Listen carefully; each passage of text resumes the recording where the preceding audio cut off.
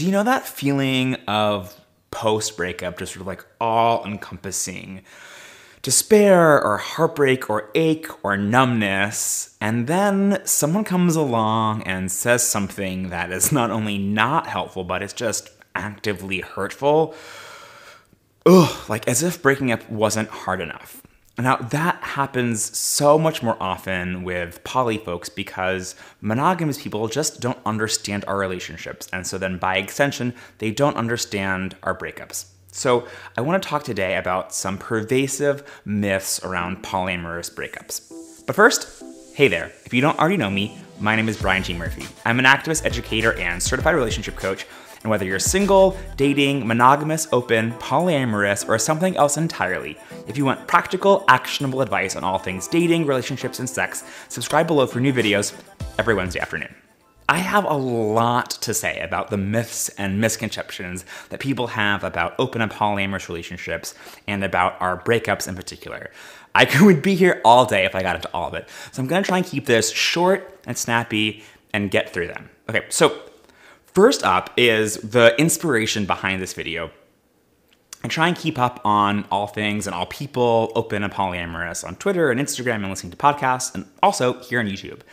So I follow what used to be a gay triad, and the other day they posted a video talking about how one of the partners has decided to break up with them and leave the relationship. Now, I don't know these guys. I just only recently started following them on YouTube. I can't really comment on them or their relationships or their breakups.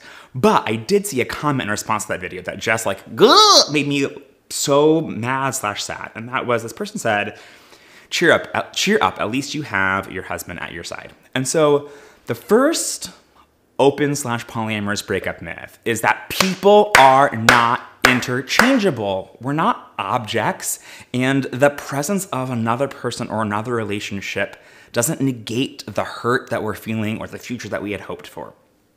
And like, this should go without saying, you presumably have lots of people in your life, friends and family members, and that doesn't make hurt less just because you have other people in your life. Of course, they can be there to support you and help you get through that tough time, but you're still gonna feel that hurt deeply, and open and polyamorous people are obviously no exception. The next myth that I want to tackle is that open and polyamorous people just have breakups coming. People might say like, well, what did you expect to happen? Like, of course, those types of relationships never last. First of all, just like functionally not true. There are lots of examples of long-term, thriving, open and polyamorous relationships. This is just like this same old argument regurgitated again. We heard this again about gays and lesbians and their relationships, or our relationships, that like they just don't last, like therefore you should just deal with it. And that's just not true. And also, relationships don't have to last a lifetime or until one of you dies for them to be meaningful and valid. And so even if the relationship never was going to last for forever, that doesn't mean that breakups don't hurt or that we can't be sad or that they might not be unexpected or catch us by surprise. The next two myths are about polyamorous relationships where there's two people who are in a relationship to begin with and then a third person gets added into the mix, either dating both of them or dating just one of them. And the idea is that if you start dating someone new, or if your partner dates someone new, he's going to leave you for that person. That's just like how it goes. You don't open up a relationship if you're happy, and so polyamory is just like the first step to your partner leaving you, and so when that happens, like, yep, that's how it goes.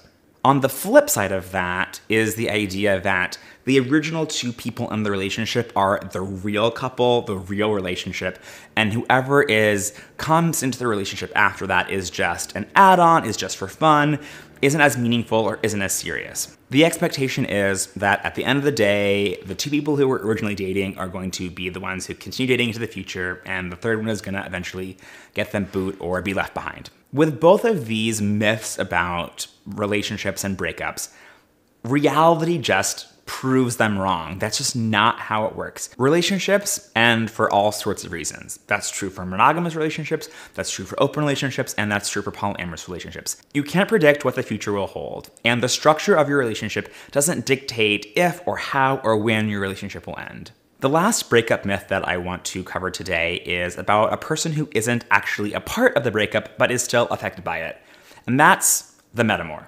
A quick side note on polyamory terms. If you are in a relationship with someone and that person is in a relationship with someone else that you are not in a romantic relationship with, you might call yourself or consider yourself to be a metamor of that person. It's like your partner's partner. So when there's a breakup in a polyamorous relationships, some folks, usually monogamous people, think that the person who wasn't a part of the breakup must be relieved or excited that this breakup happened, and now that their metamor is out of the picture, that they can have their partner all to themselves or more to themselves. And again, that's just like a misconception about how polyamory works, right? Like I have had relationships where I really love my metamors, my partner's partners. They enrich my life. They fulfill me. They're a friendship. And so if and when that relationship shifts, like I also experience some sort of loss, sometimes even sadness. And regardless of how I feel about that person, unless there's like abuse or neglect or something really bad, I'm not going to feel happy about a breakup. My partner is going through a breakup. That's sad. I don't want him to be sad. So no, I'm not like excited or relieved that a relationship has come to an end. Okay, I'm sure that I have left out some polyamorous and open relationship breakup myths. I know that there are an infinite number of ways in which monogamous folks misunderstand our relationships and our breakups. So I would love to hear from you. What are some of the myths and misconceptions around open and poly breakups that I didn't include in this video? Drop them down in the comments down below. If you want more videos like this, I have two that you should watch. One is sharing a little bit about my own breakup story. You can watch that right there. And the other is a one picked just for you. Go ahead and click that right there. Remember to subscribe for new videos every Wednesday afternoon, and I'll see you over on one of those. Bye for now.